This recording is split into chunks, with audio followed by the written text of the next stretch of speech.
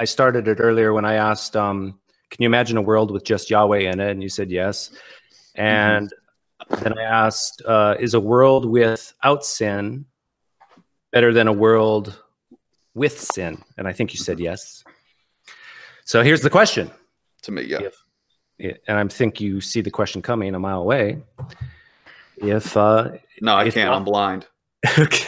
If Yahweh is already in a world, with just himself, before he created anything, and this world is without sin, it's probably the best possible world we can imagine. Why downgrade to a world that he knows will contain sin and evil and suffering? Why the downshift, do you think? What's your opinion? I don't know. That's the thing I'll probably ask him whenever I die and go. Yeah, but I think it's a good question to think about with the problem of evil, because no, I agree. I mean, I would doubt that at all. But at the same time, I'm not going to lie and say that I know an answer that I obviously don't, knowing God's intentions of why he would just simply downgrade for that. So you agree then, if God chose not to create, there would be no sin. Right, because if there was a human being and such, like we have Adam and Eve, and then of course he established the laws to them, and they violate that law, thus what sin is, then obviously, yeah, then, without them, there would be no sin. And do you agree that if God chose not to create, that there'd be nobody in hell? Correct. And do you agree that God doesn't want people to go to hell? I think that for some people that he says, this is something he has a prescription towards, but as far as the decretive will, he does decree some people for hell. You think God does desire some people to go to hell? In the decretive sense, yes. Okay. I just have one last question. And by the way, I appreciate your answers. To me, that's a very Calvinist type response, and it's very consistent. But it does kind of and I think part of you at least will agree that it kind of makes your God look like a schmuck. But anyhow. To some people it would, sort of. Yeah. My last question is there any claim in the New Testament that you think is probably false? Well, in terms of not necessarily a claim, but it does teach on some ideas that the ancients had, and that is in Hebrews, where it mentions that a man is in the semen in his father's testicles, in reference to when saying concerning the reference to Melchizedek, that he met Abraham, and that he was and this person was in the. I said New Testament. Yeah, that's New Testament. Oh, I thought you said an Old Testament book. So there are Hebrews. Oh, Hebrews. So there are things that the New Testament purports to be true that you think is probably false? Not necessarily that's purporting to be true. That's why I'm trying to state that it's talking about that's what my question like theological is, messaging. That is my question. Is there things that you believe that are in the New Testament that purports to be true that is probably false? So, but like Bible teachings then? No, like just what people would view as facts. Do you think that there's something said in the Bible that at least sounds like it's just reporting a fact that you think is probably not a fact? That it's trying to intend to be a fact. Yeah. No.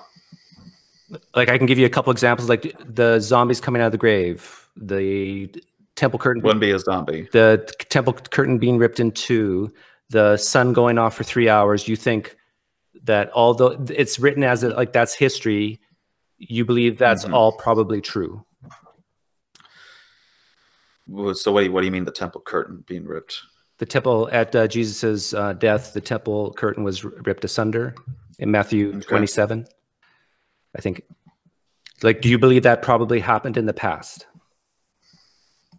Most likely, then, if that's what it's saying. But I'm not familiar with that particular passage. It's been a while since it's in the same paragraph as the dead coming out of the graves. It's in the same paragraph as the sun going dark for 3 hours. Right, which that has some historical accuracy with a few writings that were mentioned. Which does the sun going off for 3 hours? Yeah, I believe it was either Josephus that mentioned it, or it was one of the Roman writers. Mentioned the sun being off for 3 hours? You sure? Yeah, that mentions there was an eclipse and such, and that's what they refer to it. Eclipses are 3 minutes in any given place. Right, and they mentioned that it was different than the usual eclipses. A 3-hour eclipse. I don't think he specifies the time, but he said that it was definitely a longer one than usual, and a lot of people had different speculations of what could have caused it, depending on which of the different religions they'd adhered to. There was the Jews that had their thing, and then you had the pagans that had their other interpretation of what that meant. So you think it's more probable that the sun went off for 3 hours in some type of super long eclipse than the Bible just being wrong about one thing? Well, I mean, I think based upon if there is historical records that conform to it, then I would have to say that there's no reason to doubt in the historical records if we're going to consider, at least in the supernatural worldview, that this one act is as a result of God intervening at that point to do something that's different than what we did naturally with eclipses and such. Well, I would love to see Josephus talk about a 3-hour eclipse. If you find it, let me know. Mm-hmm. Because I remember, I think it was in one of the things from Inspiring Philosophy, New Testament thing, is where I saw that there was a mentioned, but I can't think of a specific historian that mentions the event at the time. But not all history, even history that is has primary, secondary, even tertiary sources. Right. Some history is wrong, correct? Right. There are some histories that can be wrong and such, and that's why I think we need to look and examine certain things. Is it reasonable to say that some things in the Bible are true and some things are false? That some things in the Bible are true and some are false? Yeah. Is that reasonable to say that? Yes, as I mentioned earlier about the whole thing, that there was the idea that was going around about people believing there was a tiny human being in the semen. That is mentioned in Scripture, but it's not being taught as doctrine or being a didactic teaching of Scripture, but utilized. No, I'm not talking about theology. I'm talking about history. Right. Do you think that is it reasonable to say that some things that's reported as history in the Bible is true, and in the same token, some things are false? I'd say again. Do you think that it's reasonable to say that some things as reported as history in the Bible, that some things are true, and yet some things may be false? Is that reasonable to say that? In terms of history, no. Why? Why is that not reasonable to say that? Well, to me, it's based on just what I've seen and examining of the historical record and comparing it within the Gospels, as well as looking into the stuff from the scholars themselves. Would you say that about any other book on this planet? Well, yeah. I mean, I'd say that there can some things that would be said if we examined them. In other words, I'm asking, do you view the Bible as immune to any other historical document? Like, you could have a historical document that's like even 99.9% accurate, but it's very reasonable to say, well, they could have got one fact wrong. But you're not willing to say that with the Bible? Well, even to me, I wouldn't even say that about. I would say that same thing I'm saying about the Bible concerning certain other documents. So I mean, I haven't read obviously all the ancient documents out there, but I'm willing to say that there are probably some. While some may contain errors, there's also some that probably don't contain any errors. But again, I am not someone who's gone out and read every single ancient work. Like, I haven't read the Gallic Wars by Julius Caesar, and so as a result, I can't comment on if there's actually any. But you don't have to read all of history to just have a common sense view that humans make mistakes. Right, and humans can make mistakes, but there's also times while having that idea that humans make mistakes, that just because we make mistakes doesn't mean that everything we write upon will contain an error. Then that would mean that there is some error in our science books or our history books we're having in our class, and I wouldn't say that. True, I agree with you. That doesn't necessarily mean that everything human writes is false or true. But my question was one of reasonableness. Like, wouldn't it be reasonable to say, yeah, the Bible could have said something that claimed, historically, a historical claim that just got wrong? Mm-hmm. And I heard you say, no, you don't believe that. Right. And I asked why. Mm-hmm. And I believe it's because, number one, that the Bible is inerrant. Secondly, that when I examine the Bible and then compare it to the historical data, as well as looking into the scholars on the matter, and note, not just simply the ones that side with me, but even looking at the critical ones that have tried offering explanations to debunk biblical inerrancy, as well as that the Bible, and say that the Bible does contain errors in certain things. When I look at some of these things, I don't see any problems or errors historically with what the Bible says, and indeed find something that conforms with the historical data and the historical record. You don't see any errors. Like, I don't know how much longer you want me to talk. I can leave immediately if you want, because I know you maybe have other questions. But I would just point out that you probably talked to Muslims as well, and you've probably talked to Mormons. Yeah. I have. You know what? Books. The ones I've talked to, they don't see errors in their books either.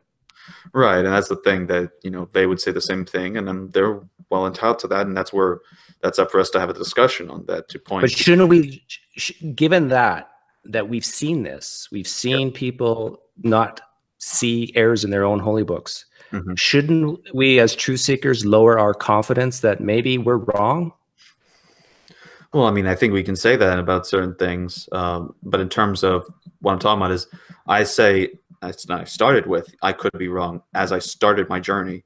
And then after going through it and looking at the various things and continuously being proven right and right and right and right again, I mean, I think my confidence started off low, gets higher. But you know as well as I do, Mormons say the same thing and Muslims say the same thing. They say, Doug, I had doubts. I did the research, Doug, and the more I delved into the Quran, the more I was convinced that this is truly the word of Allah. Like, I disagree with them, you disagree with them, but but the issues about the sources and actually going to the claims and such. So they'll say that. They say that too. Yeah, they'll do that too. They'll research.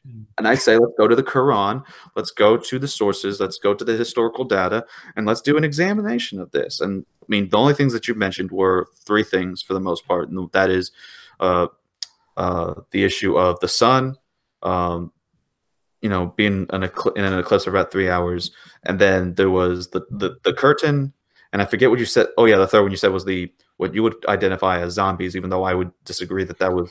The word doesn't matter. Just dead people came out of their graves. Right, I would say dead people that are alive and not like decaying flesh and such, which would have been like there's historians, Christian historians, who study this stuff for a living. They know way more than both of us combined. Right. And they don't believe that this is a fact of history. They don't believe these historical claims. They don't believe there were guards at the tomb in Matthew. Like, what are they missing? That, like, do you believe there were guards at the tomb in Matthew? Yeah, I believe that there were guards at the tomb in Matthew, and just because a scholar says something doesn't automatically make it true. That would be an appeal to authority fallacy, which is something I've seen. I'm not saying that it's true or not. What I'm saying is that there's guys, Christian guys and girls, who have looked at the evidence and even touched the documents, even know way more than you do, and they come to a different conclusion. What are they missing that you are not? Well, they would also be differing and missing things that other scholars like Michael J. Kruger, Craig Blomberg, and various others have touched on. But what are they missing than all those people? What do you think is going on? Well, I think the main thing that would occur for some of these is a sort of starting presupposition that they have, as well as appealing to the modern, popular form of liberal scholarship that occurs in the field today, where it's pretty much about getting a new claim in and starting with that, and then trying to bring something new, which would sell some books, as well as get some talks that come in. So I think that's one thing that goes in. But the second thing that I also think happens is that some people are actually genuinely honest in looking into these discussions and looking at these, but they don't fully go into it consistently to do things like, harmonization, like we do with eyewitness accounts in, say, crime scenes and such like that, or trying to examine evidence from a critical and full laid out understanding on certain terms that are used, as well as the context that surrounds it and such. That's why you have people that, even Muslim scholars, that are doubtful about the existence of Muhammad, even though there is definitely a lot of evidence for his existence. But there are some people that try to put doubts on that, even in Muslim schools. And that's where we have to examine the sources themselves. And it's the scholars, they have their own ways of doing it. And there's obviously a bias that they may have or preconceived notions, or whether it be. As soon as I almost, my brain kind of turned off right after you said the word presupposition when you started your answer. And I agree with you. I think that's the difference. So anyhow, I'll let you go. You turned off to that then if you agree there. Well, I think that's the issue. I think there's a lot at stake, and so if you're coming from the point of view that, you know, your starting point is that this is the Word of God, then where do you go from there? It's like, it kind of hamstrings you from even questioning it.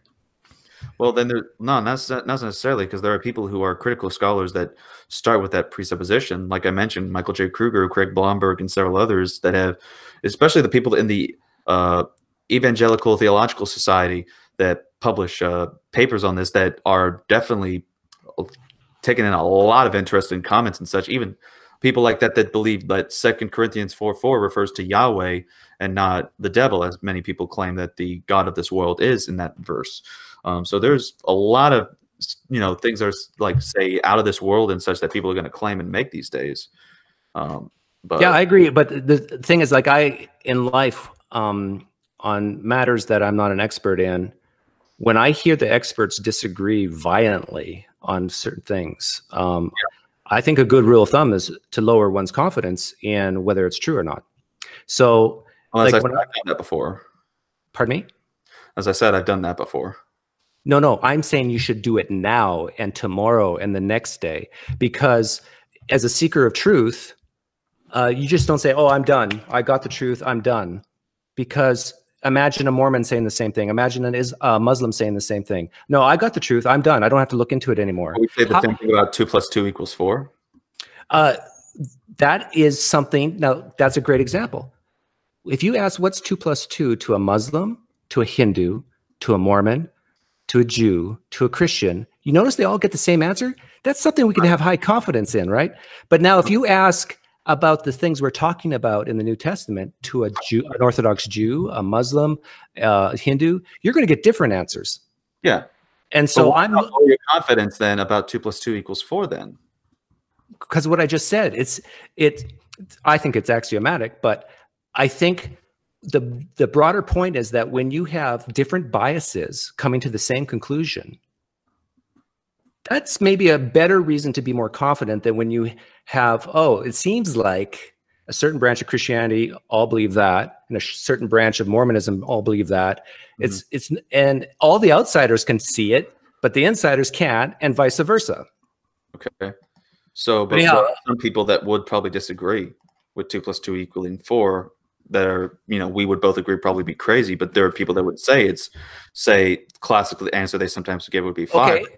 Let me ask you this. What are you more confident about, that 2 + 2 = 4, or that Jesus rose from the dead? I'd say that I'm equally confident in both of those things. You are? Yes. Honestly? Yes. There is no doubt in your mind at all? No. There used to be. What overcame that doubt for you? From looking at the historical records and the Gospels, that then, of course, we have those that predate the Gospels before they were written, in, say, the examples of the 1 Corinthians 15 passage. Wait a minute. You were a doubting believer? Yeah, I was a bit of a doubting type of believer, yeah. And then you looked at the historical record, and then you became a convinced believer? Yes. Well, what made you a believer in the first place before you even looked at the documents? The whole thing was about mostly, like, at first, a sort of name tag Christianity or default Christianity, where you just kind of have this phrase of you're brought up into it at a young age and such. And so you just have that name tag, but you don't really question it. You just really believe that a God exists and such, but you don't really understand or even know much about the theology or even read a Bible. I never read a Bible until I was like 19 or 20 years old. Okay, I hear what you're saying. But as truth seekers, like, if I've talked personally to Muslims who have said, I was a Muslim, my parents were Muslim, and I really started to question it in my late teens, early 20s. And I did my research. And you know what, Doug? I came out convinced that Islam is true. Right. Now, what's going on in that Muslim, do you think? What's happening within that Muslim? Well, I can't say because I am not the Muslim. I don't have his mind or his abilities. What's your opinion? What's your guess? What's happening? What happened to that Muslim? Why is it that when they were a Muslim, but they had doubts, and then they started doing research and became convinced? What do you think was going on there? Mm-hmm. Well, my one would be this a deception, that God gives them over to deception to believe in the false religion of Islam. It doesn't even have to be deception. Couldn't it just be that they were seeking answers for what they already believed? Yeah, they were seeking answers, and God decided to lead them towards that area where they would be deceived. I don't know why you're jumping to deception right away. We don't even have to go that far. It's just human nature to, like, if you're a Republican, it's human nature to view anything that Democrats say on a negative bias. If you're Democrat, vice versa, it's human nature to kind of confirm our bias, right? And so I would say that what's happening to that Muslim is it was confirmation bias, right? And so, like, my theological perspective, because that's just who I am as a Christian. Say that again. What?